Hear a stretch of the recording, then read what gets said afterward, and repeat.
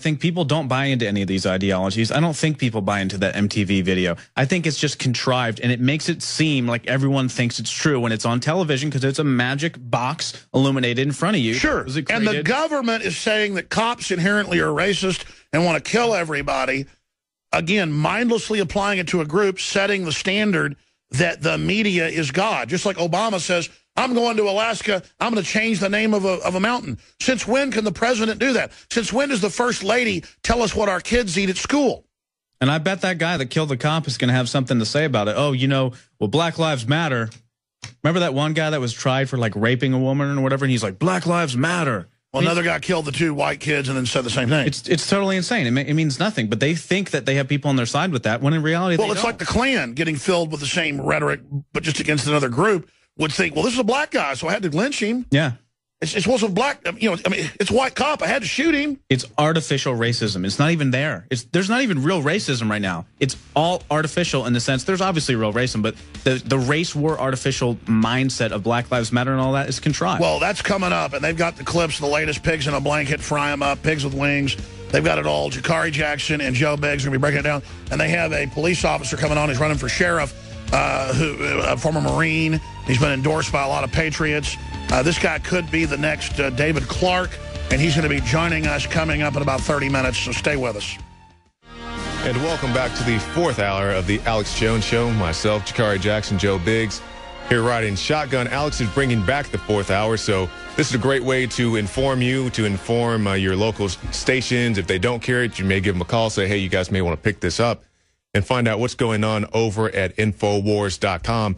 Now, coming up a little bit into the hour, about the 2:30 mark for us, we're going to have Sheriff candidate Carl Pittman. He's running for sheriff in Harris County. That's down in the Houston area. So, of course, we're going to talk to him about this recent shooting, how he reacted to that, and also some of the other things that are going on in other departments that we see around the country, whether that's around in Ferguson or up in Washington with some of these other shenanigans going on. So we'll talk about all that. And also, one of the things that we want to talk about before we go too much further is the InfoWars Money Bomb that's coming up.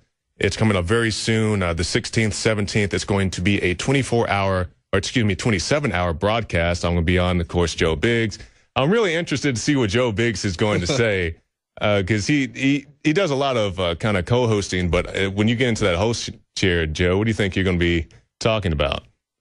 Well, I'm going to try to get some exciting guests on. You know, I've got 3 hours to cover, and it's going to be during the peak hours of midnight to 3 a.m. So it should be interesting. Those are always the interesting hours. You know, we're going to get some. I'm sure we're going to get some very interesting callers coming in with some highly entertaining topics to discuss. So. Yeah, that midnight to 3, or I guess pretty much that midnight to around 5 or 6, you get very interesting callers. I mean, on anything. If you have a local radio station, and those are always the people who come in and have very interesting things to say. Yeah, exactly. So it will be fun. And like I said, we're trying to raise $1 million so we can reach 400 million and essentially help widen this broadcast so we can reach more people, get more people awake so they can find out what's going on. And it's amazing the amount of people we're already reaching at this point in time. Just imagine the 400 million people getting informed on a daily basis about what's going on in the world. Truly, not the lies that the mainstream media is telling you. And it's very exciting because we've seen a lot of growth on Twitter, on Facebook, on YouTube. The Alex Jones channel is growing, and we definitely encourage you to subscribe to that. But enough of all that. Joe, let's talk about some of the issues that are going on. I know we were talking a little bit off camera about some gun issues, and we have this article that's on Infowars.com. It's one of the top articles. New York Times Bureau, massive gun grab, the only way to impact violent crime. So, you know, Joe, as much as these people, these gun grabbers say that we don't want to take your guns, they're saying right here, we want to take your guns. Just like you weren't there, but it was before you worked here. We went out to the Alamo and Alex gave that speech. And they said, nobody's trying to take your guns while simultaneously handing you a flyer saying, let's ban assault weapons. Yeah. It's like, we don't want to take your guns, like it says here on this paper that you want to take our guns away. Well, the interesting thing about it is the growth of social media. The fact that people are so informed quickly now about what's going on versus how it used to be before, you know, Twitter, Facebook, all of that. So it seems like there's a lot more gun violence going on when in actuality, a lot of the stuff's pretty much the same. It's just that now everyone's got a camera with a phone with a camera in it. Everyone can upload to Twitter really quick, Instagram, whatever it may be, and get something out that normally people wouldn't even hear about or it'd be covered in the news. But because social media is so strong, these outlets are being forced to cover these different shooting scenarios and things like that. And of course, you're going to have people out there like Virginia try to use an incredibly horrible situation that happened and hijack it to use it to push gun control. Yes, because just that point you brought up, what used to be a local news story can easily become a national, if not international news story overnight. And it's very unfortunate these incidents happen. But when you have a situation like, I think it was back in 2012, a 12-year-old Oklahoma girl, somebody broke into her home. She was home alone. She shot the guy. That wasn't, international news that a young lady used a firearm to defend herself or any of these other situations. And I know you know this very well with this recent shooting at the recruiting offices. Yes, that did get a lot of media attention, but they quickly dropped it because they didn't want to talk about that this building full of highly trained men weren't able to protect themselves, and the gun-free zone sign on the door didn't stop a single bullet that I'm aware of. Yeah, and then you have the Department of the Army coming out releasing statements saying that it's a security threat for patriots, for people to go out there and stand guard because they feel it's their obligation as an American citizen to go out and help protect the ones that aren't able to protect themselves. It's just like if you're driving down the road and you see someone being beat, you're going to pull over and help that person. And it's so ridiculous, Joe, when we're talking about the people who can't protect themselves. These are our military men and women. Exactly. They shouldn't be a soft target. Why are we making them that? It blows my mind. And when we went out there, you spent more time than I did, but we went out there and people's wives would come up to us, hey, my husband can't come out here and say anything to you officially, but I just want to say I really appreciate it. They were trying to buy us donuts and pizzas and wanted to take us out, wherever, to the steakhouse. Yeah. But, it's interesting. There's another article up right now, actually, by Steve Watson at Infowars.com. Poll, 60% of Americans against more gun control. More than 2/3 say shootings are a mental problem. And that's one of the big issues, is the fact that there is a mental problem going on, that you have these doctors who push these psychotropic drugs, and they don't ever have to be responsible for those actions of those drugs, the adverse reactions. I used to have to take that stuff when I was in the military. It made me suicidal. It made me crazy out of my mind. And the day that I flushed that stuff down the toilet, I never once acted out again. I never once got crazy. That stuff is bad, and that's what we need to stop. We need to stop worrying about banning guns. We need to start getting to the root of problems and getting rid of these drugs that really make people go mental. And yeah, because everybody says, well, all these guns, people kill each other. I mean, King Leonidas and his 300s, as we all know, they use rocket launchers and AK-47s. No, they went out there with swords and spears and they killed people. Slingshots. Whatever works. It's banning the gun is not going to eliminate the problem. I just saw this article today. I can't recall if it was on Drudge or not, but it's about a woman who drowned 2 of her kids in a bathtub and the third one escaped and got away. Are you going to ban the bathtub now? Of course not. You understand that this was an incident of a mentally ill person. I don't know if she was on drugs or not, but a mentally ill person who used whatever was in her means to commit her offense. Just imagine a world where there are no guns. Back in biblical times, when there wasn't anything like that, Cain and Abel. Yeah, use a rock. Someone's going to find someone. Someone has ill intention. Someone has hate in their heart, and they really want to cross that line from sanity to just going, bat crazy and doing something. They'll do it. If there's no gun, they're going to, I could use this microphone and just bludgeon someone with it. Yeah.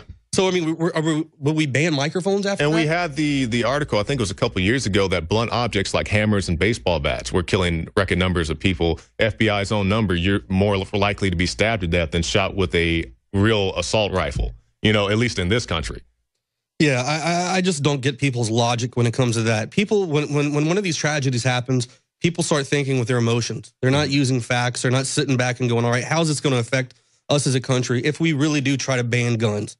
Now you're taking someone's right to protect themselves, their property, and their family away from them because of a few bad people out there who've made bad decisions. And the bad people aren't going to give up their guns. No, exactly. That's why they are criminals by definition. Yeah, and anybody says, they point out someplace like the UK, well, we took the guns away. Well, UK also has higher numbers of muggings, home invasions, all this other stuff. Just because these offenses aren't being committed at the same numbers with firearms, these crimes are still happening. And the flip side of that, you look at someplace like Mexico, where it has very low civilian gun ownership, but the cartels obviously didn't get that memo. They're riding around with guns, hanging journalists from flagpoles and doing all types of crazy things. Yeah, criminals love gun control. And that's all that's going to do is give them an edge in the game. Yeah. You're going to give them that upper hand that they need to continue to go out and do stuff. Because if I'm a criminal and I'm sitting down in my car driving through and I'm going to, do a home invasion, if I know everyone on this block doesn't have a gun, I'm going to feel pretty good. My odds are pretty good. Yeah. This guy might have a baseball bat. I might have to do a couple ducking and dodging. But at the end of the day, if I can dodge that first swing, I can, you know, put a round in. So that's how they're going to think. I want to know that when I'm at home and I hear something bang or knock over and the door open up, I can go out there, have my firearm, and be responsible. I don't have to shoot the guy, but I can at least show that gun and make that guy rethink his decision about coming into my home and turn away. Yeah, and that's what a lot of times people forget. It is a deterrent. You don't always have to shoot the guy because they go out, they watch James Bond shoot somebody 300 yards away with a little PPK. I mean, it doesn't really work like that in real life. You know, you can just pull a gun out on somebody who's entering your home and they say, whoa, it's really not that serious anymore. Yeah, they're going to rethink their life decisions at that point in time. They're going to find God really quick and they're going to get out of there. Yeah. And they're going to hopefully make the right decision to never do that again because they've been given a second chance. You know, everyone thinks that if you have this gun, you're going to automatically just be pulling the trigger. I have a gun with me all the time, and I don't have any desire to wave it around, do anything. It's there purely for my protection. Mm-hmm. And if I were to see something happen, like an active shooter situation, and I was there and I had my concealed, I can help the situation out because when seconds count, some police officers aren't going to be able to be there until after it's too late, and then there's a body count. Yeah, and that's not knocking the police. That's just saying they can't be everywhere. Every place at every time. And what you're talking about, people with these firearms, one of the big arguments against open carry is that if it's legal, everybody's going to do it. Well, my home state of Oklahoma passed it back in 2013, I believe is when it became law. And when I go home, you know, Christmas or, you know, summertime, I went here in May, I've seen since it passed in 2013, 2 people open carry who weren't police officers. It's not some big deal. You know, if you want to, I'm glad you have that right to do so, but it's not the thing that everybody's going to run out and do it. Yeah, I mean, I have the ability to open carry all over the place, but I mean, I don't do it. I use good judgment. Mm-hmm. I mean, we do a lot of open carry marches, you and I, and a lot of the people around here in Texas. And it's more for opening dialogue with people who don't quite understand anything about guns.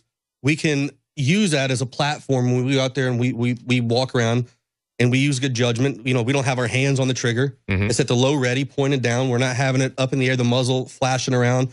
You know, we're trying to do the right thing. We engage in conversation and speak to people about the Second Amendment. And at the end of the day, we usually open up a lot of eyes and inform a lot of people on subjects like that. Yeah, because I guess there's a lot of stigma from people who haven't actually been to one of these rallies or actually seen it in their cities. So, you know, somebody in, you know, L.A. or whatever who's never encountered something like this, they think it's, you know, people running in fear for their lives. I mean, I've been to conservative number 20 open carry rallies. I've never seen anybody run in fear for their life. There's some people who may cross the street, but nobody runs up and like you know, the world's about to end. None of that's going on.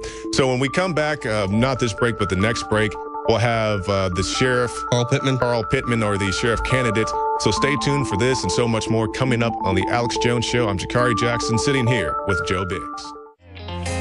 I want to give a real quick plug for Super Mail. Now, this is a product that I personally use on a daily basis, so it's really done a lot for me. I remember the first day I actually took it, I didn't really know what to expect. I was like, we'll see what happens. You know, I never really took supplements much. But let me tell you, this stuff is phenomenal.